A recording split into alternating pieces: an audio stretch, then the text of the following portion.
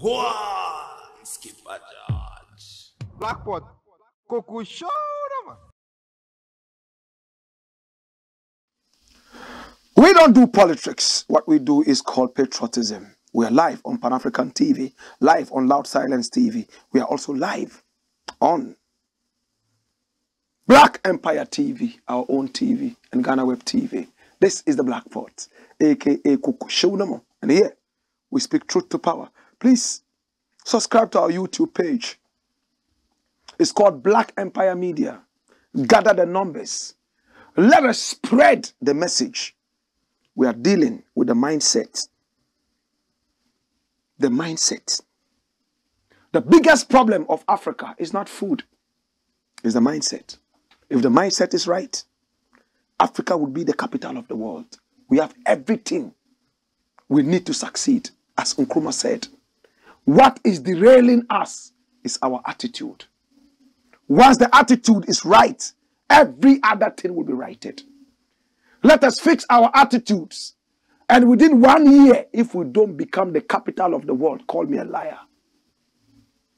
This is the Blackpot. Our numbers are rolling on the screen. We need you to do business with us. Let's succeed together. Next item I am looking at today is scrolling on your screens. Tema Motorway, erosion of legacy. Kwame Nkrumah built the Tema Motorway. He built the Tema Motorway in 1965. He was able to garner and pull resources from different sources. And he built the Tema Motorway. Keep the date, 1965. At the time, there was also the M1 in London.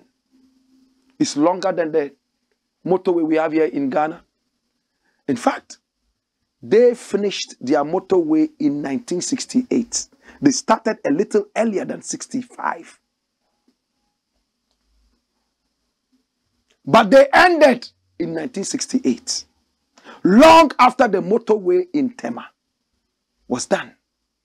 It became the first motorway in the whole of Africa to link two different cities. In fact, a BBC journalist came to look at the commissioning, and he reported on BBC in 1965 that the interesting thing about the Tema Motorway in Ghana was not only that it was the first of its kind in the whole of Africa, but that it was a motorway where you could stand for hours and would not even see one car going on it. It sounded like a mockery. It looked like, oh, you don't need the motorway actually, because the motorway is here. Cars are not even passing by and not using it. Unlike the one in Britain that was very busy, even at the time was uncompleted. But Nkrumah had a vision. The motorway became one single product that became part of the middle names of Kwame Nkrumah. Very powerful, solidly built. From when the motorway was built in 1965, it has never seen any major reconstruction. It tells you how much energy was put in it. Today, when you go on the motorway, find me the photo of Kwame Nkrumah. We shall use it. Watch me. Today, when you go on that motorway, you will see iron rods that were used in 1965 coming out as if to say, why? Please, don't you understand the common courtesy of maintenance?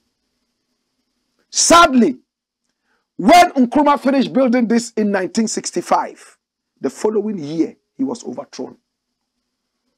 They said he had run down the economy. At a time he had built this heavy motorway. I do not know how they feel.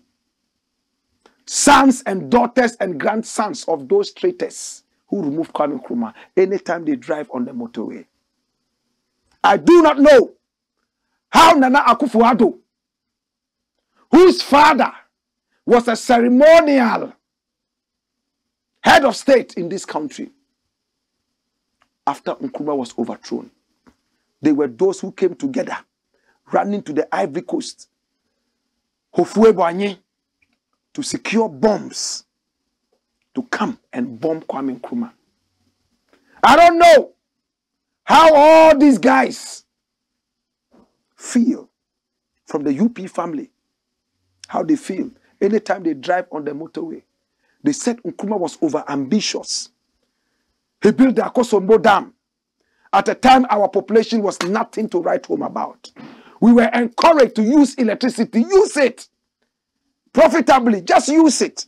Electricity was almost at a zero cost. Today, my brother, my sister, the Akosombo Dam became the savior. It was the biggest in the whole world, man-made dam at the time. Even the Russians said it was over-ambitious. The Americans in their Cold War did not even want to hear about it. But that was a visionary leader, Kwame Nkrumah. Today, the motorway. Do you have the photo of Kwame Nkrumah? Bring it out. This man, a powerful visionary. He did all that. 1965. From that time till now. 1965. From that time till now. My brother, my sister. 57 years, right? Am I right? 1965. Yes, thereabout. 66, 57, thereabout. I think I'm right. Yes, 1965, all the way down to 2003. That's how much? 57 years. No major works done on the road. That's about 57, 58, right? It's crazy. Yeah, about 58 years now. Look at the motorway. What are they saying about the motorway? They say it's a death trap. Watch it. Tema Motorway is gone. Apply common sense when driving. Dash this away and bring me another headline. Drivers, commuters describe Tema Motorway as death trap. Oh, Jesus. Run the story. Come here.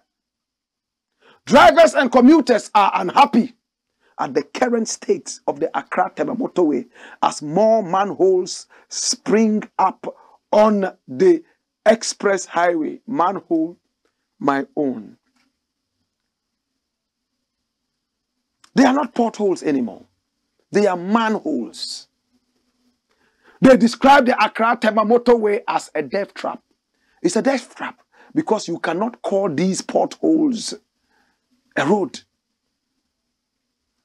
Although governments have over the years promised to reconstruct the road, this is yet to happen, with further deterioration posing a serious threat to motorists.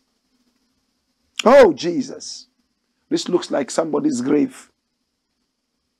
This looks like somebody's grave. A desecrated grave. Now the word desecrate has become so popular in Ghana. This is a desecrated legacy of Kwame Nkrumah. This Tema Motorway, as published by My Joy Online. Look at it. Oh, Jesus, have mercy. My God. See where I go on, my brother. In fact, this looks like a grave. A looted grave. That's Tema Motorway. They tried to patch it. Motorists got so angry they tried to patch it.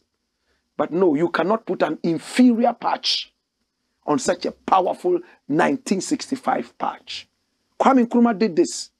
Watch. Watch those zigzag lines like the map of Colombia. Watch it. Tema Motorway, built by Kwame Nkrumah in 1965. We're so ungrateful we kicked him out. A year after. This is the history of the Tema Motorway. The highway was open to traffic in November 1965. So that gives us about 57 years. This year will be 58. The highway was opened to traffic in November 1965 to link the harbor city of Tema to Accra. It was built under the administration of Kwame Nkrumah, the first president of Ghana. Its construction was fashioned after the Autobahn in Germany and was purposed to be the first in motorway systems that will link major towns and cities in Ghana. Bring me the beginning of this, the Tema Motorway. Watch it. The Tema Motorway is how long? 19 kilometers. That's about 12 miles. And it's a highway that links the Tema Township city to the Accra Township city, the capital of Ghana, Accra. It is the only motorway in Ghana. The only one. In other African countries, they are still dreaming to have this. In some African countries, they don't even have proper traffic lights. The visionary thought about all this. Come here. My brother, the spirit of Nkrumah must be pacified and upheld. Are they intentionally desecrating his legacy? Are they intentionally trying to ruin the country and run it down like the way they run down the economy? Today, they would understand what it means to say patriotism. If you don't have it, you can pretend as much as you want. Your true self will come out. Say a prayer for Nkrumah. When you finish, ask for forgiveness and say a prayer for Ghana. Ghana has been taken over by unpatriotic bomb makers and wicked people. When I return, we'll talk more. Hey! Wayo!